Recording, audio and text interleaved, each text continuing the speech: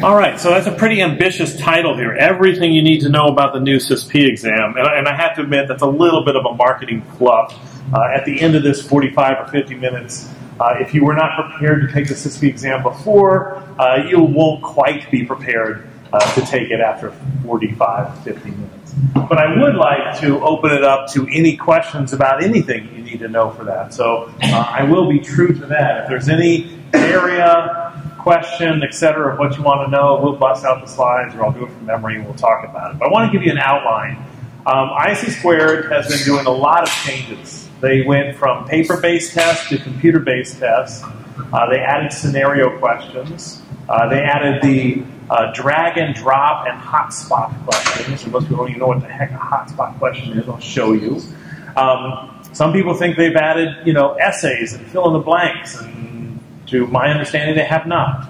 But I'll talk about that. They also revamped the entire common body of knowledge. How many domains are there at the CBK? Does anyone know? It's not 10 anymore. It's 8 now, right? But you're just as right as he is, because maybe there's 8 domains instead of 10. It's pretty much the same CBK. I'll show you that, but I'll show you it's really just a little bit of a flash in the pan. The real changes are how the questions are asked is a little bit of a change. The CBK has been increased a little bit, and we've gone to computer-based, but really not a lot has changed. Has anyone studied for the CISSP in the past or read any old books? You could grab a CISSP book from 7 or 8 years ago, and that will give you enough information to pass the exam, right? Because from 7 or 8 years ago, what's new on the exam that wouldn't have been written in that book? Maybe a couple things about cloud, maybe little things about BYOD, but it's going to have almost everything else in it, right? So I'm not seeing huge changes, which is good news, right? Especially if you've already started studying. So here's what I want to talk about. I want to talk about the common body of knowledge itself and what the question's depth is. What kind of rigor will you need to know about each one of these areas? I'll talk about the new 2015 Common Body of Knowledge and what's changed, the new question formats, and that'll give you my study strategies and test-taking strategies. I've taught the CISSP 5-day class 148 times now, right? But it took me 14 years to do that. And over that time, I've seen a lot of different study techniques, what's worked, what hasn't worked based on the feedback. So I'll give you, what I'm seeing works in terms of a study strategy and what works when you're in front of the computer or in front of the test itself. So that's what I want to cover. Everyone's heard this, right? The common body of knowledge is a mile wide and an inch deep.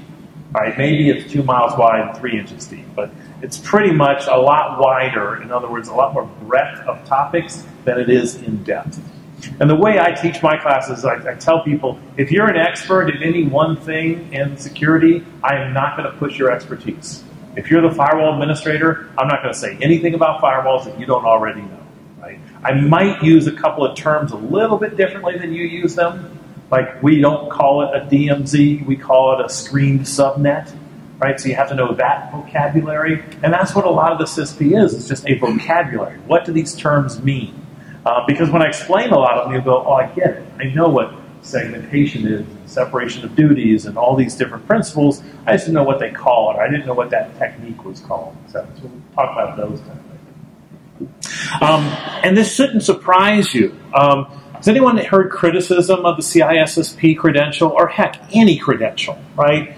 All of us in technology, a lot of people will poo-poo credentials saying, just because you're a CCNA doesn't mean you know how to do my network, or just because you're CISSP doesn't mean you know security. No one said it did, right? In fact, ISC² themselves just say it's a common body of knowledge. All that means is you and I speak the same language. If you're a CISSP and I'm a CISSP, I see it on your business card, I might start a conversation about saying two-factor authentication and just keep running. Because I know you know what two-factor authentication is, I don't have to stop and explain it. We have a common body of knowledge. That's it. It doesn't mean you know how to write policies, or it doesn't mean you're a QSA, or a firewall engineer, or a forensics analyst, or a pen tester, or any of those kind of things. I don't know those things because I haven't looked at your resume or talked to you yet. But I do know you know all the terms around all that stuff, right? And that's all it is. All right. Lots of vocabulary, minimal numbers that you'll have to know. You do not have to remember any port numbers. You don't have to remember any RFC numbers. As an information security professional, you should know what port 80 is, but you won't see it on the test. Security Plus, you'll see that on the test, but on CISSP, you won't see port numbers on tests. You won't see RFC numbers. You won't have to know what ISO 15408 is or any of that kind of stuff. There are some numbers, though, right? And the only numbers you need to know on the CISSP are all in physical security, and it's the fence heights ones. If anyone's studied, you know what I'm talking about. A fence that is 3 to 4 feet high, you know, the kind you have around your yard, what's it good for? It's good to deter casual trespassers. It stops a path from being worn in your yard. But if my Frisbee goes on the other side, I'm jumping it. Like, that's all it's good for. And then 6 to 7 feet high deters intruders, and then 8 feet high with barbed wire is a serious barrier. Those are the only numbers you have to know. That's it. And there's minimal formulas that you have to know. The only formulas that you have to know are the risk formulas. Those of you who were here last time saw some kind of risk formula, but it's SLE, single loss expectancy, annual loss expectancy, and something they used to teach called safeguard value, which is just how much money is it worth to put a control in place. And that's it. So it's not really a remember numbers and remember formulas kind of thing. It's a vocabulary and it's a principle kind of idea. You will have to know your history. And a lot of people in technology kind of think like, look, if we don't use WEP anymore, why should I know anything about WEP? We don't even use WPA anymore. It's all WPA2. So don't ask me any questions about WEP and WPA. Sorry, you're going to get questions about WEP and WPA. You have to know what is WEP, what was wrong with it, what was WPA, what's wrong with that, and why are we at what WPA2? Right? You have to know all that stuff. You also have to know the Orange Book. Right? Computer security criteria. What was that original certification or criteria? What was it replaced with? Common criteria, and why, and what's the differences? Right? So you'll have to know all that. Now, I get some students who say, "Now, wait a minute. Why do I have to know history?" And we've all heard the quip, you know, you're doomed to repeat it. But really, the way I'll put it is, remember, it's a common body of knowledge.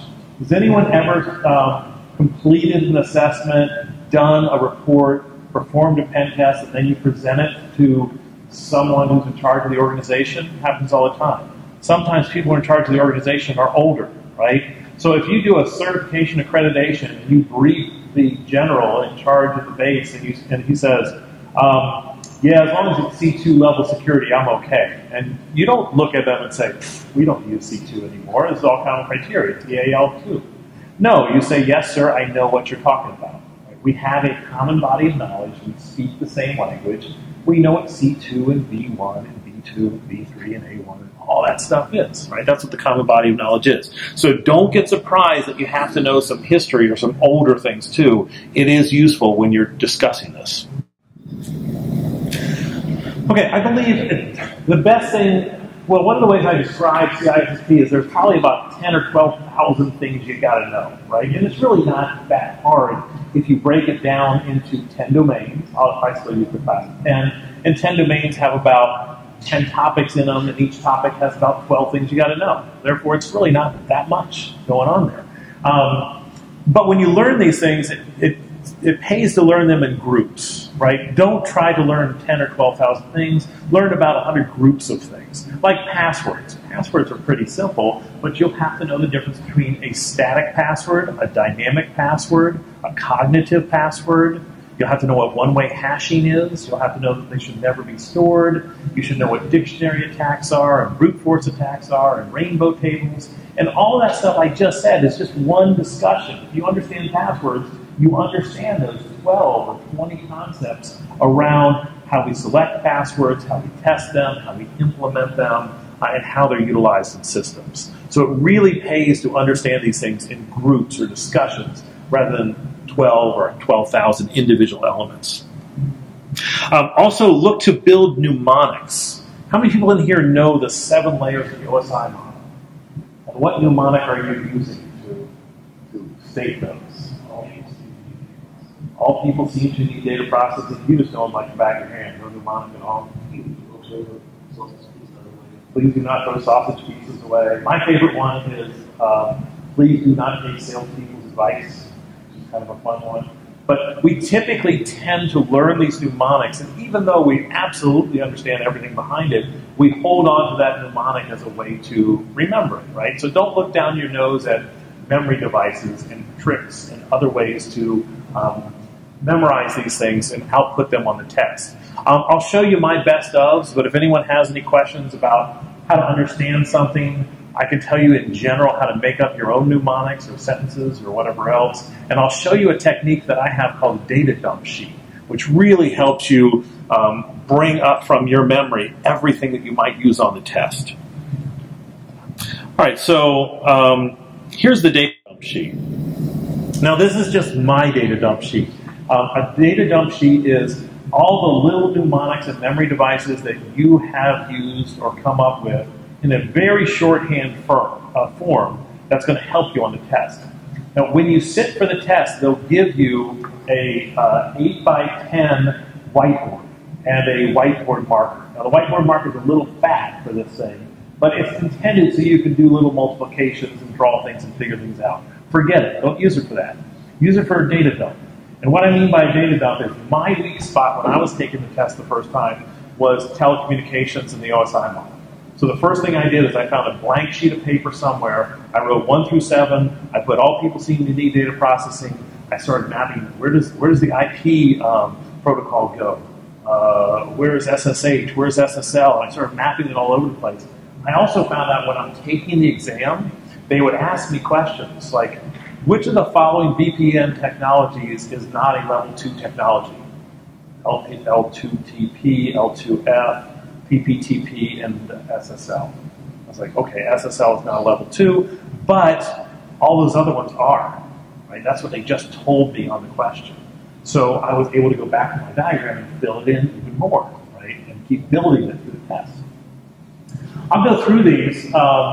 Some of these are so shorthand you might not know what they're representing, but that's the value of your own data dump sheet. In the top left-hand corner, that's the OSI stack. What are those 4 initials to the right of all people seem to need data processing? AHIN. That's the TCP stack, right? Which covers the same geography, but there are 4 levels instead of 7. And being able to map it across would be something useful. There's a virtual addressing. It's one of the more difficult areas inside of security architecture, but you have to know different addressing modes and programming. Like direct addressing is loading the value directly into a memory location. Indirect is loading the place where you'll find the value to put it to the memory location. That's what that's kind of showing you. There's some initials for biometrics, type 1 errors or type 2 errors. There's the most efficient biometrics and the most accepted biometrics. I'll cover that real quick, just because I think it's useful. You may get a question on the CISSP that lists a bunch of biometric methods. They might even give you a scenario-based questions. Scenario-based questions, which will come up in a bit, give you kind of a story. So what if the story says something like, it's extremely important in this organization that biometrics are accurate because past attempts to identify individuals fell flat and several logs were showing that multiple people had the same identity even though we tried to keep it separately. And then it'll say, which of the following biometrics represents the most effective? Right? Kind of a weak scenario question, but you might get something like that. And then it'll list a bunch of biometric methods. The most effective one is retina and iris, right? The stuff about the eyeball. It's even more accurate than fingerprint. You would think fingerprint would be the most accurate, but that's just because it's the most useful in crime. People leave fingerprints when they steal stuff. People don't leave eyeball prints around, right? If they did, that'd be awesome, but it just doesn't happen that way. And then the P is palm scan. Palm scan is actually all the skin on your hand, which includes the fingerprint. So it's more effective than just the fingerprint alone. So it's a real simple little acronym, RIP, like rest in peace. And you can remember that those are the most effective ones. Most effective is not the complete story for biometrics. Anyone implement biometrics in their organization? You put biometrics at the front door of this community college and it's a retina scanner. You think you'd be real popular? I don't think you would, right? They might put up with a palm scan or maybe a thumbprint or something like that, but even then, people are going to complain. People complain about biometrics because, hey, I don't want you to have a fingerprint. I don't want to put my eyeball up to a cup that a bunch of other people put their eyeball up to. That's nasty. Right? So they have hygiene concerns. They have privacy concerns. The ones they don't have concerns about are called acceptable. Right? So voice, we speak all day at work. No one has a problem speaking into a microphone. Signature. Right? So you write your signature. We do this all the time at the stores. Hand geometry, that's when you put your hand not on a plate of glass, it does not look at your skin, but you put it on a piece of plastic or metal, and it looks at your bone structure. Does anyone care about the privacy of the bone structure of their hand? Right? You're pretty anal about privacy if you do. And the last one is keystroke dynamics, right? How you type the keys and how fast. Now, those aren't very effective, right? Keystroke dynamics is pretty poor in biometrics, but no one's going to complain about having to type, right? You do the work all the time. So real simple mnemonics, RIP and VISH, I just pronounce it like that, will help you separate the effectiveness and the acceptability. So this is just an example of all the kinds of mnemonics that you can create. There's the equations. Whoops. There's the equations that I said you had to know, ALE, SLE, and stationary value. The numbers you need to know in physical, there's the fence heights and the lighting and humidity. You'll have to know the types of fire. Type A fires, Type B fires, Type C fires. If you're in the Navy, you know this. If you don't know this, I use mnemonics called ash, barrel, and circuit. Wood leaves an ash, right? So common combustibles are Type A fires. Liquids are stored in barrels, so liquid fires are Type B. And electrical fires, C stands for circuit. Electrical fires are C fires. So just an example of a bunch of different ways to create mnemonics. I'll show you some other mnemonics through the rest of my slides, but I want to bring you through a couple of the domains, and I just want to show you the top level of some stuff you might not want to know. I usually speak about 4 hours on each domain, so it's impossible to know them all. Before I get to that, let me talk about the Common Body of Knowledge for 2015. You guys might have seen this. Has anyone read it? So IC² put it out and said, here's the new Common Body of Knowledge. There's 8. You read it. You knew there were 8. Right? Yeah. I'm reading it.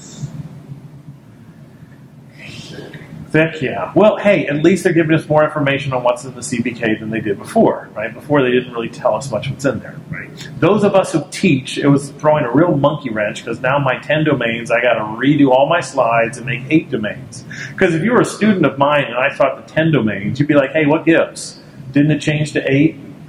What I'd really tell you is it didn't really change at all. Because I'm revamping my course. I've added 8 slides out of about 1,200. I'm going to have to shuffle the heck out of them, and it's a real pain. But I've added 8 slides, and I could easily teach you in the same 10 domains all the stuff you need to know. And I've read some, I don't remember if it was information leak or somebody LinkedIn or a blog or something. It's the same information. Pretty much. I shuffled around and updated it just a little bit. Got rid of some of the really old stuff that was outdated. Yeah. Whatever it was 10 years ago, when they had a big black and yellow, just kind of changed it up a little bit, and they carried down 8 domains. Yeah, I would say it didn't. It's not necessary to restudy because it came out, right? Everything you studied or known already, you're good, right? You might want to get an updated book when they come out, but the first updated book that's going to come out is guess whose? IC². It's the worst book out there.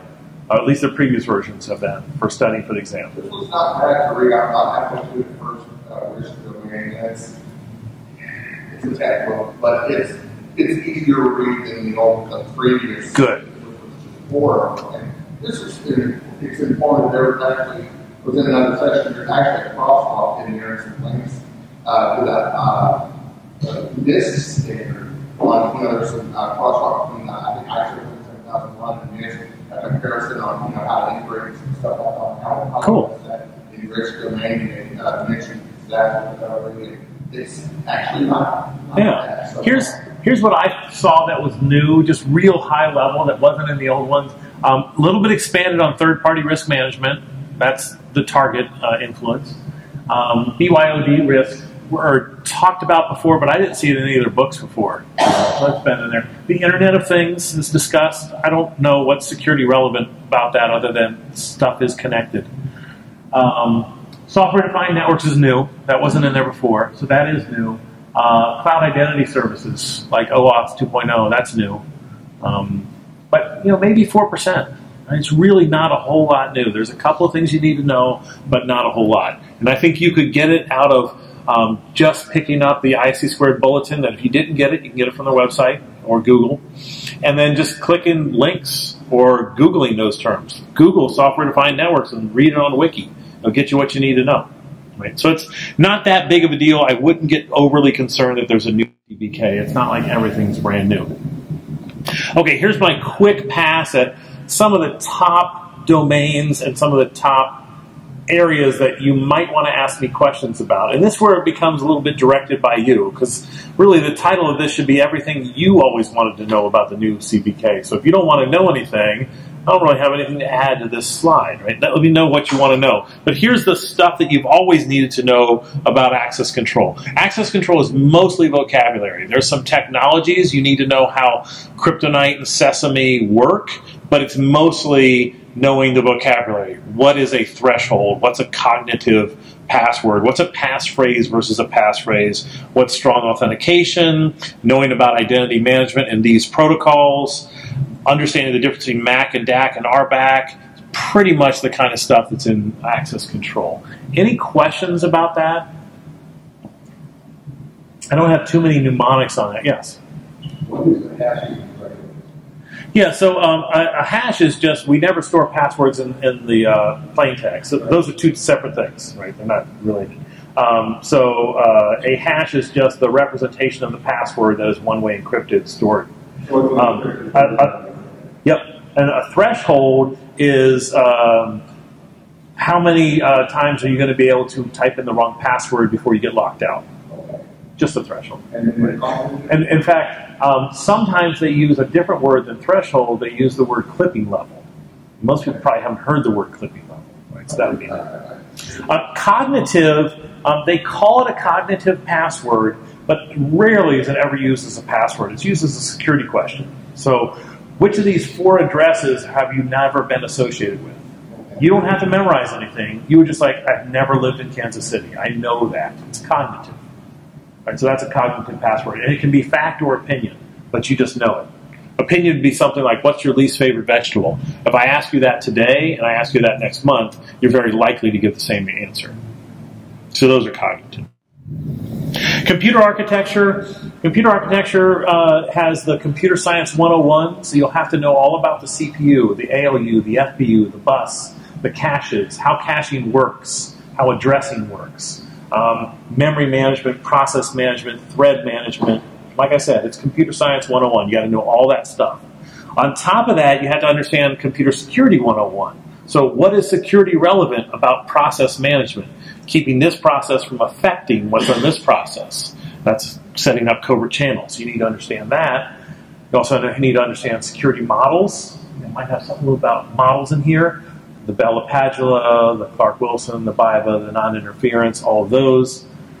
You'll need to understand system evaluation. That's common criteria and the old Orange Book, enterprise architecture, and architectural threats. This is basically what you'll need to know for computer architecture.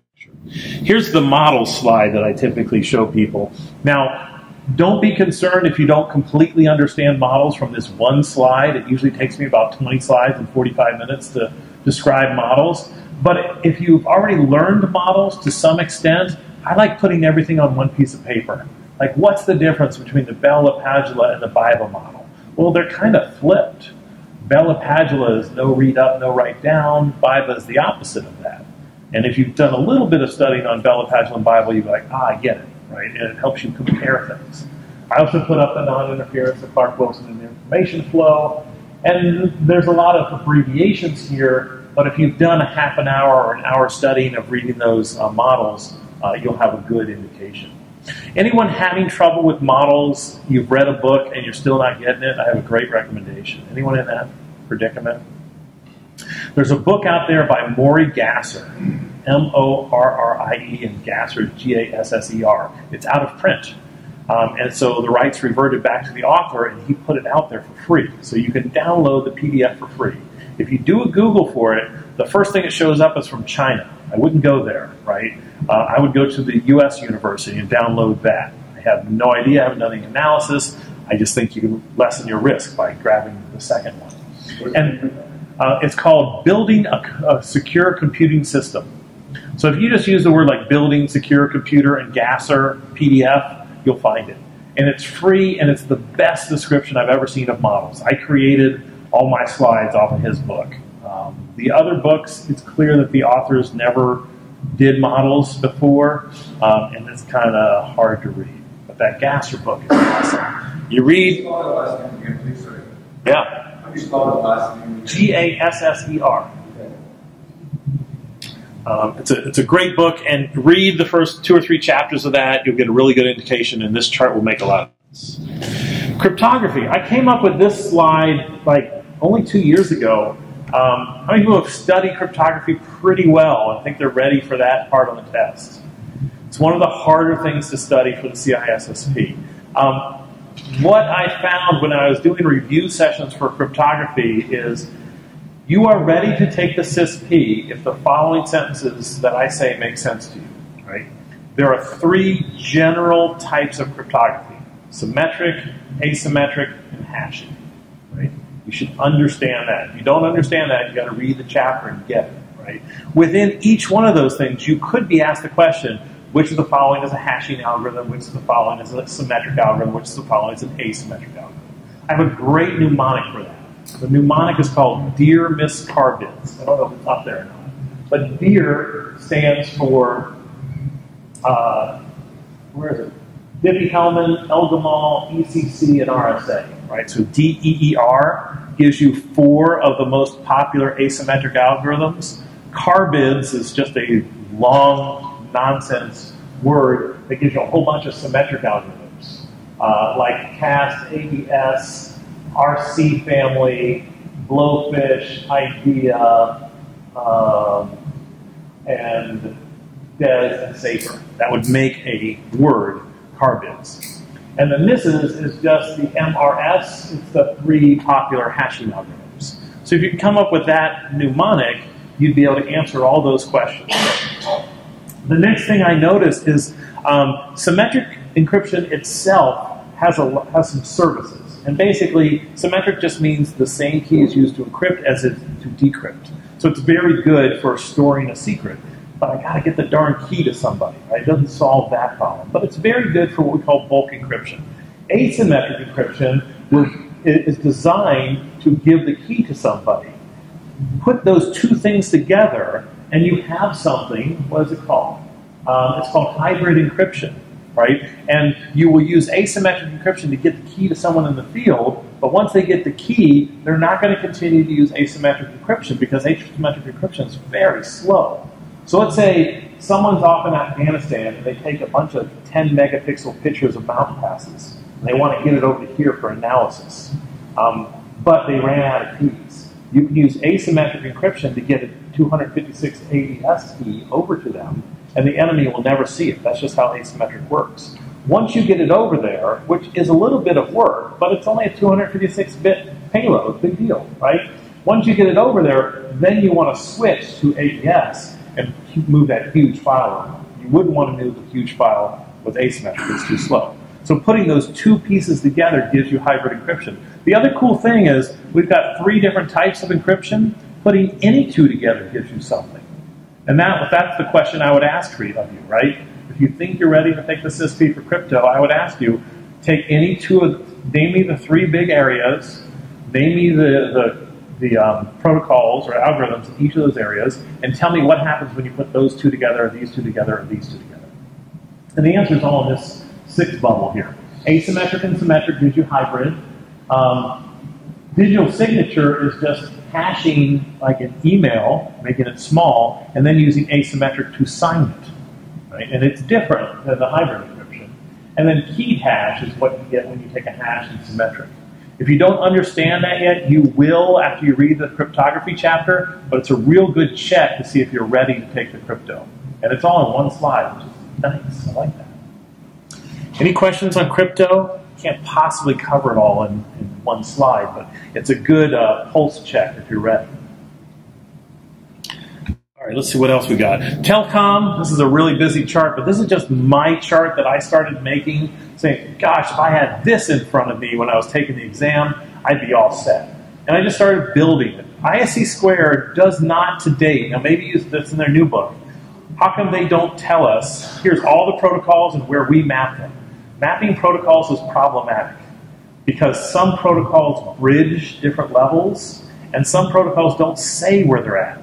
Like, well, SSH and SSL, right? Both of those bridge different levels, but where would ISC squared say it sits at? They typically say where the major security function sits and operates, that's typically where they map it. Now I know the nerds in the room will say, wait a minute, you can't do that without doing a level 4 thing, so it's a level 4. It's like, don't worry about it. ISC squared puts it to level 5, so it's level 5. I just learn what they do. So this is my big chart of that. Legal, I went ahead and put this chart up there. Legal, you'll have to know, I think one of the areas that's a little bit difficult is understanding intellectual property. What's the difference between copyright and trademark and trade secret and patent? And I put up in one chart all the differences there. There's some complexities there. One of the things I think is really interesting, and I don't know if ISC squared's updated it yet. The US, 2 years ago, was the only country in the world to recognize first to invent, not first to file. First to file means if you invented a new encryption algorithm and you told me about it and I ran to the patent office faster than you did, I get it. And that is true everywhere in the world except in the US. If you can prove, no, he did beat me to the patent office, but I invented this first, they would reverse the patent and give it back to you in the US. That stopped March 16th of last year with the American Invents Act. The American Invents Act brought the US in line with everyone else in the world, and now it's first to file everywhere in the world now. Right? I don't know if ISC squared updated it yet, right? Probably. But before April 15th, I was saying no, they didn't update it yet. Yeah. So not to be required, does that mean require artists no longer? No, I think it would be whatever the law was at the time. But there's a lot of interesting stuff there, like fair use and dilution and distinctiveness. But legal is a fun thing to talk about. I showed you this slide of operations because this is something most all of us will know.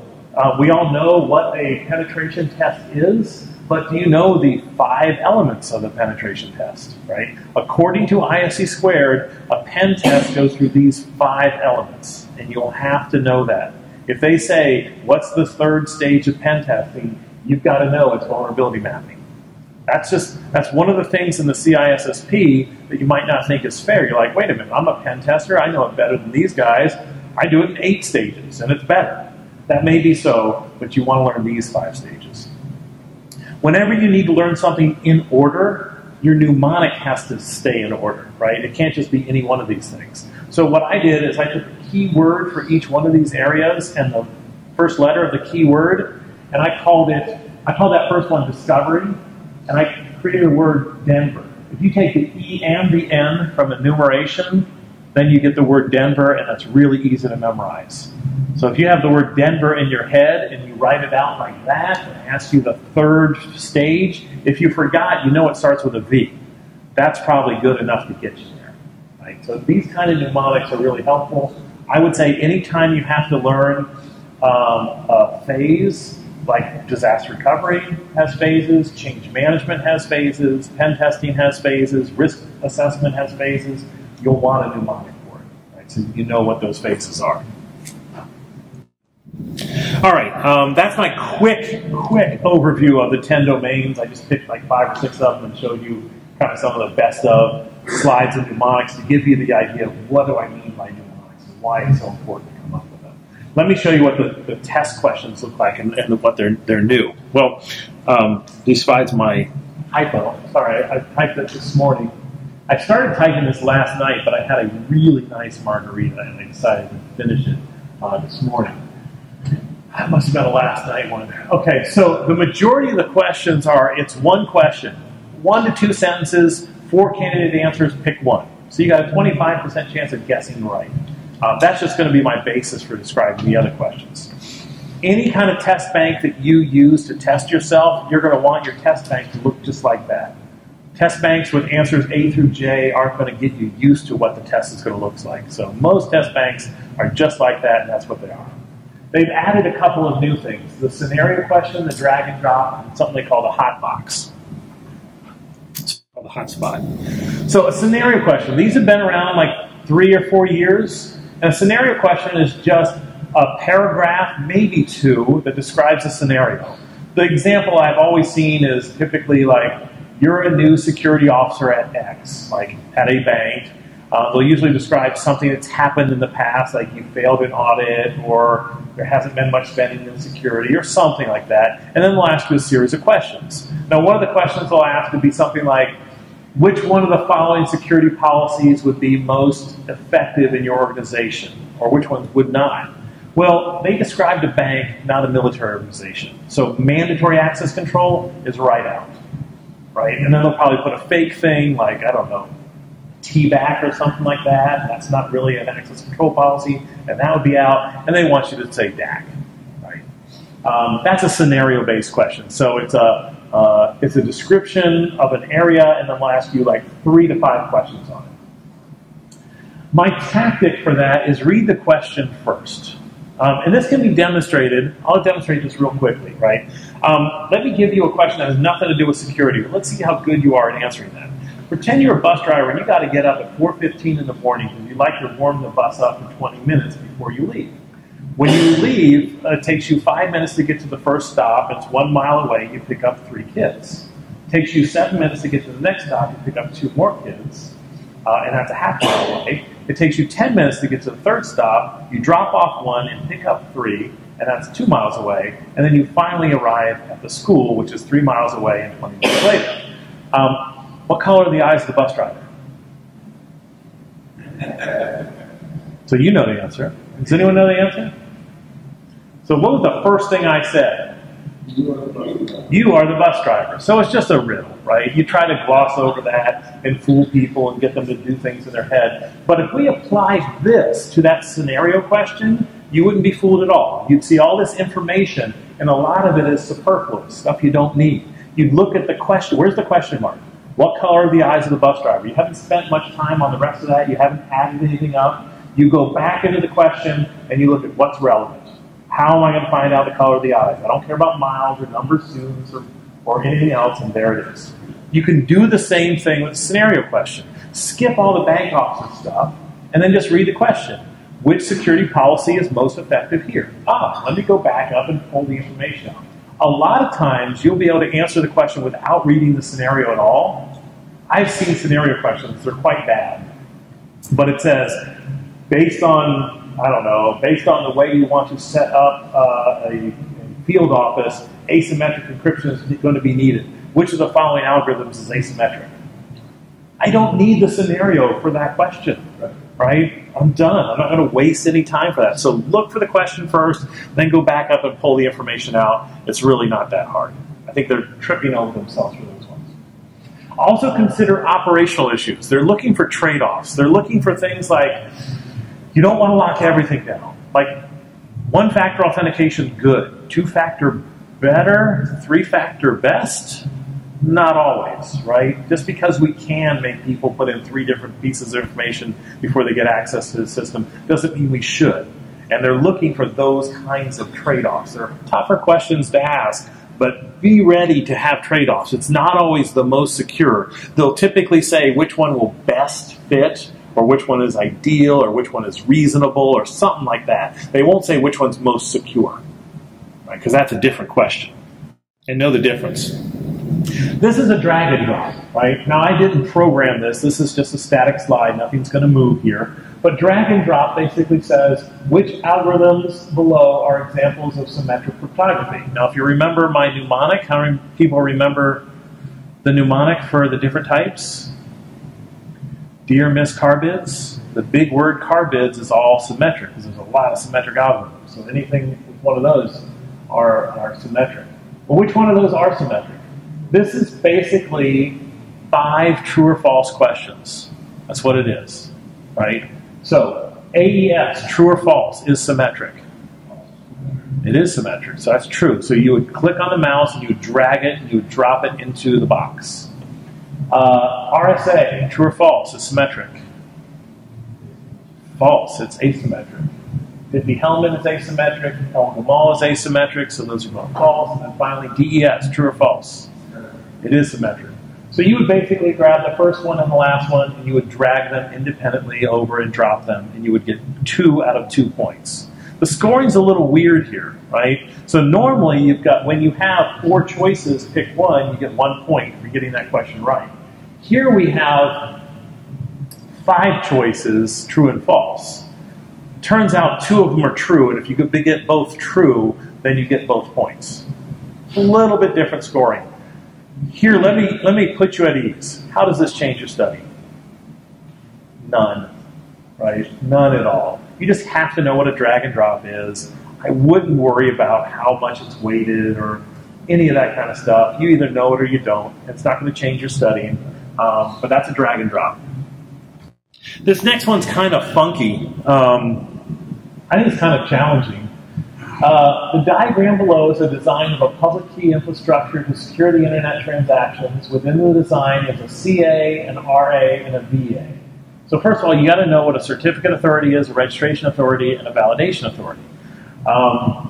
Click on the location where the registration authority is. Now let me give you the quick what those things are. Certificate authority, that's the root. That's the one that gives out the certificate. A registration authority offloads some of the stuff that the CA does. So it might do the initial user registration, but the CA is the one that issues the certificates. And a validation authority is once you hit a website like Amazon and you get a certificate, if you want to know it's valid, you're talking to the validation authority. So given that, and maybe you know what these pictures are meaning here, where is the registration authority? It's in the upper right-hand corner.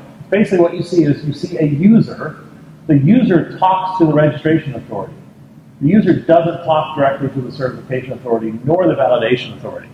It's the shopping cart that talks to the validation authority, and it's the CA in the middle that issues the certificate.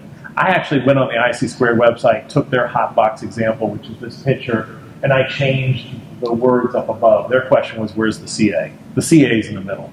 The VA is down below. That's an interesting question, right? I don't think it's going to change your study. You still need to know about what a PKI is, what a CA, a VA, and an RA are, but you should be used to this kind of question. If you never saw this kind of question before and you're sitting on the computer, it might throw you. So it does pay to know what these things look like. Go online, take a couple of these example questions. I don't think it's going to change your studying, but you do want to make sure you're familiar with these. The last part of my talk is study strategies and test-taking strategies. So while you're studying for the test, a lot of people will ask me how they plan on studying. Well, what I say is register for the test first. When are you going to take it? Usually when I'm teaching a class, I tell people 4 to 6 weeks after the class is over. So if you're taking a 5-day class, 4 to 6 weeks after the 5-day class is about right for most people. Depends on your workload, your vacation, your everything else. But you probably want to have between 40 and 100 hours after a 5-day class to continue to study. Rough. In order to do that, you want to get on the website and register for the class. This is going to hold your feet to the fire, right? Now you have a date on the calendar, and you can divide how many days between now and then to study. And I do something called the rule of 12. Maybe I need to change it to the rule of 10 now. But it's basically 1 set of days for every domain of 10. And then 2 of those same sets of days for just doing big tests. So if I'm going to take it a month from now, I would study 2 days on every domain, and I would study 4 days of just taking big tests. And make sure you take big tests. We tend to just double check. I just read a chapter. I think I know this. I'll take 20 questions. I got 18 right. I'm good. Probably. But if the first time you ever sit for 250 questions is the exam itself, you're not quite ready, right? Because it's a little bit of a marathon to sit for 3 hours taking a test. And you don't want the first time you ever do that to be the real test. So take at least 2 full-length exams before you sit for the exam. Utilize all the sources you can. Create your own mnemonic. Read lots of books. Go on websites. Take a class. Go to a study group. Try not to focus on just one single way to study, like one person's book or something like that. The more different directions you get it from, the better you understand it. If you're taking a course like the Global Knowledge, you'll get access to Transcender and their own courses. If you buy a book, you'll get a CD in the back. There's lots of sources for questions, so utilize all of them. Also, mix it up. Don't take the same questions over and over again. If you've taken the same set of 50 questions on cryptography and the 10th time you took it, you memorized the answers and you got an 85, that might not mean you're ready yet for the test. So get some other sources. Use memory devices. Make sure, especially for those areas that are real hard to study, come up with acronyms like Dear Mrs. Carbids, Please Do Not Take Salespeople's Advice, Plain Brown Potatoes Raise Plain Thin Men. That's a business continuity and a disaster recovery one for the phases of business continuity. Send me an email if you want to see it. Other mnemonics I use, I use something called the Lincoln Tunnel. It's a way to remember, is link or end-to-end encryption associated with tunnel or transport mode? Well, you can probably guess which one's associated with which on that, but link and tunnel mode are the same. I also have some diagrams that you saw up on my data dump sheet. Concentric squares was just a thing in the middle. It showed the security kernel is the implementation of the reference monitor concept, which sits inside the trusted computing base, which sits inside the security perimeter, and it's a way of understanding all those concepts. So as much as possible, come up with these memory devices. The day before the test, you're probably going to take the test, well, you will be taking the test in a Pearson VUE testing center. You may have never been to it, right? And sometimes those things are hard to find. They're in strip malls. They're in warehouse-looking places. You don't want to be driving up 5 minutes before your test trying to figure out where is Suite H. You can't find it, right? Drive by it the day before. Go touch the door. Peek your head in. Make sure you know exactly where to go and be on time, right? If you bite into your 6-hour window, which you've reserved at the place, they'll still let you in, but you're going to be a little bit off, right? Because you're like, shoot, I lost a half hour of my time. And you're not going to sit well for the exam. So don't put yourself up against that kind of stuff. By the way, you don't need 6 hours to take the test, right? Nobody's going to take more than 4 hours, and you've got a 6-hour window. So you're fine. I like to reduce anxiety as much as possible for the test taking. Don't worry about the time. How do you remove your own anxiety for the time instead of just taking my word for it? Well, I said, take some full-length exams, time yourself. Anytime you take more than 100 questions, write the time it is that you start and write the time it is when you end, including bathroom breaks and stretch breaks and everything. You will see that you're answering a question about once every 20 to 30 seconds, which is more than enough time to take the exam. 30 seconds is basically 4 hours and 10 minutes to take the whole exam, right? And you'll be fine. 60 seconds is that, yeah, so you'll be fine. The day of the exam, know that they really lock down these testing centers. You'll literally have to turn your pockets inside out. You'll have to do this and say, no, I got nothing, right? So don't bring in a thumb drive, and don't bring in a digital watch or an Apple Watch if you have one, right? None of that stuff's allowed. You can have an analog watch like that, but that's it. And you'll go in. Now, you can bring snacks like a bottle of water and a power bar and prescriptions, but they'll put it on a table in the back that you're allowed to go to and drink from. You're allowed to go to the bathroom, but it cuts into your time. Your clock keeps running, but you're allowed to leave and come back. I would bring a jacket or a sweater or a hoodie or something because you don't know if it's going to be hot or cold, especially if you're there on a weekend versus a weekday. The temperatures go up and down a lot in office buildings, so you just want to be comfortable. Other possible issues, sometimes you can't help it. Sometimes they're in a strip mall or a warehouse and someone's doing construction next door, right? Just be ready for everything. I bring earplugs. You never know if you're going to need them. Very lightweight, not a big deal. When they give you the whiteboard and the whiteboard marker, make sure it's a good one. It should be clean. It shouldn't have that gray gook behind it. Your marker should be sharp and legible because you're going to try to get as much data dump information as possible on there. You're paying $600 to sit for this exam. It is fine to say, I want a fresh whiteboard and a fresh marker. By the way, Pearson VUE doesn't really give you a whiteboard. It's a legal size sheet of paper that's laminated. And the back side is black. So they've actually pulled off the one-sided sheet of paper. You can't write on the back and actually see what you've written. You only have one side. The data dump strategy is just writing down, before you answer any questions, writing down all your mnemonics and your drawings. I would consider the 3-pass method. You don't have to, but if you're reading a question and it's just too problematic for you and it's throwing you off your game, skip it and go to the next one. Then come back and do those, and then come back for a final pass for the real tough ones. It keeps track of all those. You can flag them. You can review them. It makes sure that you put some answer before you submit your test. So don't worry, they know what they're doing in the interface, and I'll show you what it looks like. For every single question, now how many people have taken a lot of questions already, studying for the CISSP? Does anyone? When you do, you will find that you have some dumb answers. Right? In other words, you'll miss it, you'll go back and read it, you go, oh, I didn't see the word not there. Or, oh, I thought that's symmetric instead of asymmetric. That's a dumb answer. You knew it, but you missed it. Slow down.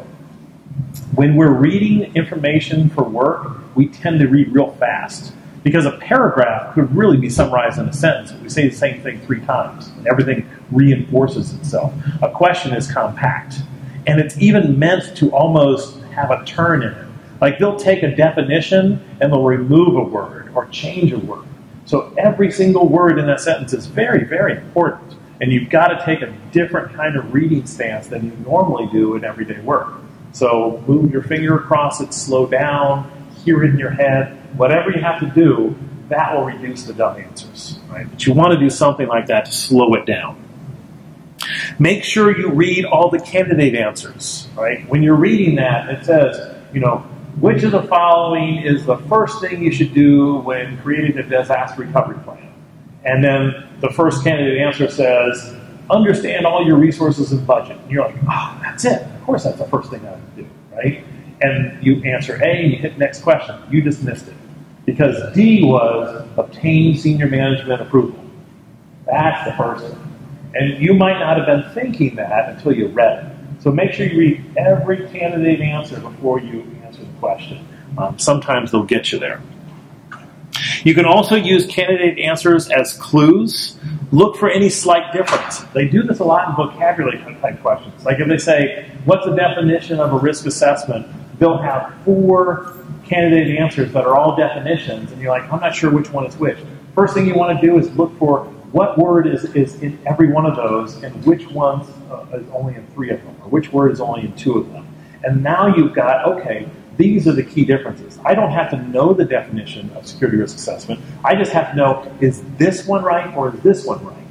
Right? So you just look at those 2 things. You can do the same thing with phases. What if it says, what are the 5 phases of a pen test? Now, those of you who memorize the mnemonic might get it. But if it says in order, which of the following candidate answers has the right phases in order? If you know nothing about risk assessment and you see the first phase is send report to management, is there something wrong with that definition?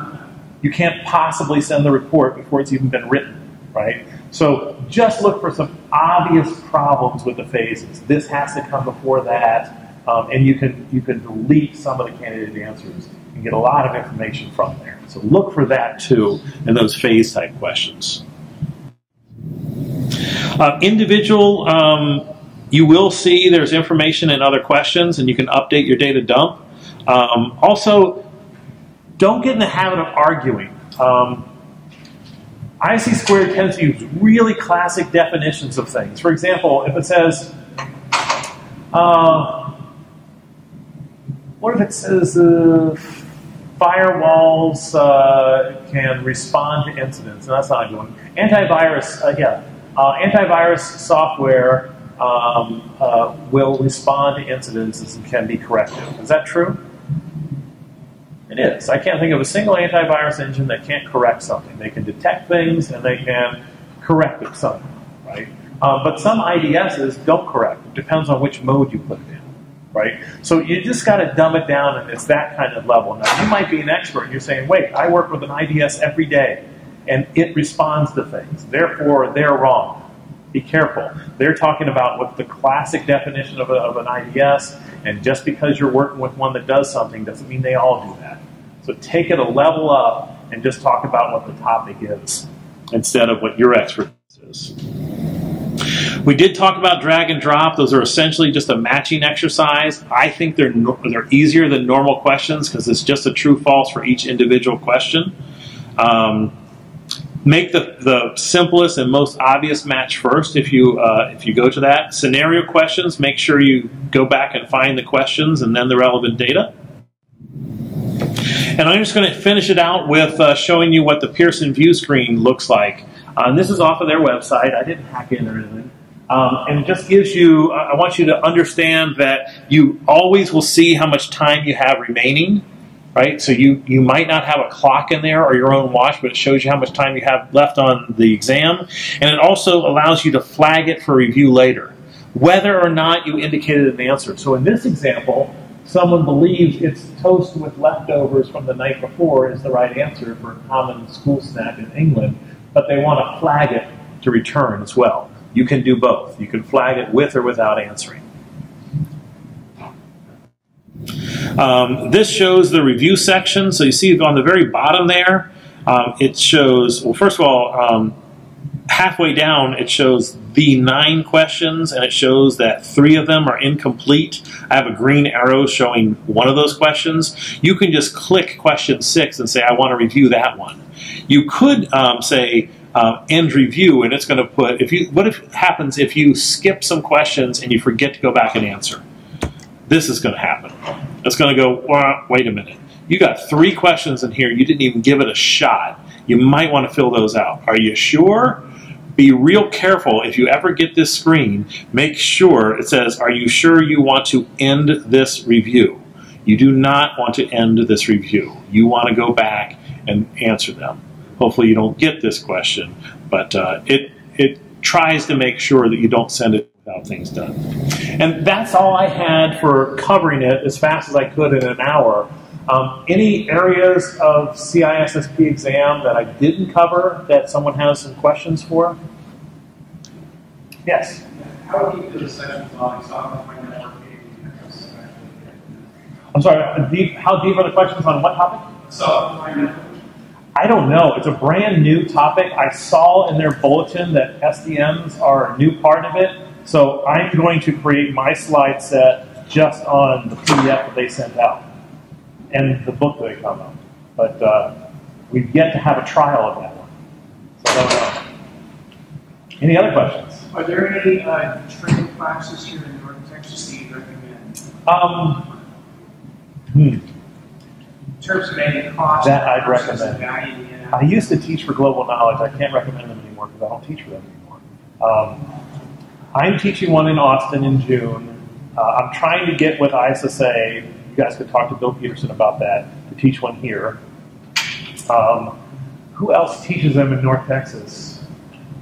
I have one? Okay, yeah. Yeah, David mentioned this morning said it costs $125. There you go. That's a cheap one. But that's not the continuing education one. That's the regular college. And you might be able to find some study groups as well. A lot of ISSA, IC Squared, OWASP, who knows, other security groups might just say, hey, let's all get together one weekend. You're going to talk about cryptography. The next weekend, you're going to do computer architectures. And we just share it out. Continuing education also has this course with Chuck Eastman, who runs $800. Okay. What is one's prospect for passing this if you just buy the books and study rigorously? And you have 5 years experience in security. Yes. If you buy the book, study, and put in 80 hours, and you have 5 years experience, and At the end of every chapter, you take at least 50 questions, and you're getting 85% right. I'd say you probably got about a 80-90% chance of passing. So there is value in taking the courses. Taking the course, it's really nice to have other students that it bounces around. It's nice to have a block of time that you're dedicated, and it's nice to be forced through the understanding of that. And you can also ask someone else, hey, wait a minute, I understand this, but I don't understand that. You can't do that with a book. So all those things kind of help. Thank you. Mm-hmm. Yeah. Yeah, I believe it's all shared out. But if not, okay. Yeah. If not, send me a note. But it's going to be on there. I have cards up here if anyone wants to keep in touch. But thank you very much, and good luck on your exam. Thank you.